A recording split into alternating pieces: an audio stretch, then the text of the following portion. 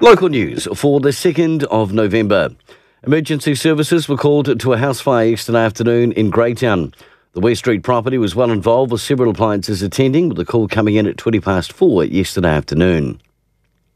The annual food bank appeal is set to be held tonight, and people can expect to hear plenty of sirens around the region as community groups and emergency services help fill the shelves of the area's food banks.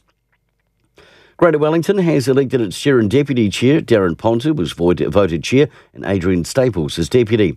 Both were elected unopposed, which means they will serve a consecutive trainee in those positions. And in sport, the Wairarapa Sports Hall of Fame Gala takes place this Saturday night. Golfing legend Sir Bob Charles will be there as one of the first inductees announced. Tickets are available from the Carrington Event Centre. For local news and sport, I'm Brent Gare.